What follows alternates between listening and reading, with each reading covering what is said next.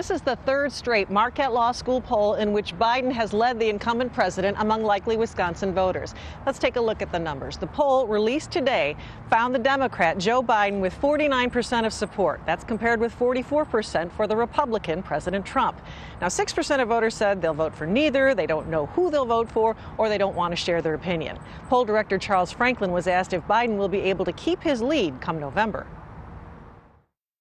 I think we want to see whether the fall campaign further polarizes voters and Biden loses some of that crossover support, which is not much, but it's upper single digits, 7 or 8% crossover for him. Does that evaporate? That would move things a little bit.